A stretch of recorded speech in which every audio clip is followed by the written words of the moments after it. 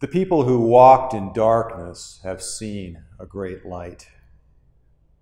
Christmas is full of wonder.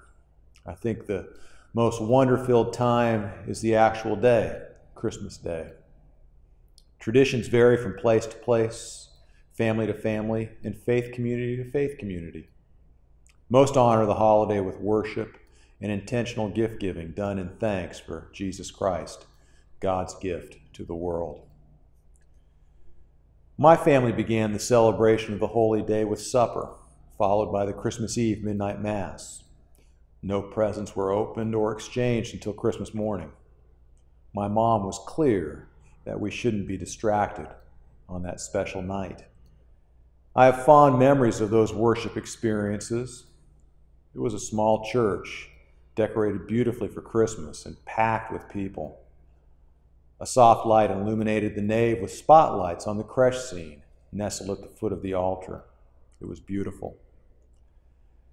The next morning always came early, probably because we were up so late the night before. The new morning illuminated our house and the exchange of gifts.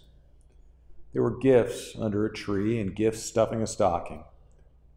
The stocking was always my favorite. Gifts stuffed inside were never huge, but they were plentiful. Inside I might find anything: a wristwatch, surfboard wax, a cassette tape, a book, or even a sweet, tasty treat. One time I even found a magnifying glass. That glass did much more than just magnify things. In fact, when used carefully, a shaft of light could be tightly focused. So tightly focused that a light bright enough to burn could be created. I believe that's what happened on the first Christmas day. God tightly focused his light and love onto the world, specifically into a manger in Bethlehem. Within the darkness of that first century world, God sent his light and set the world on fire with the birth of Jesus Christ. Let us pray.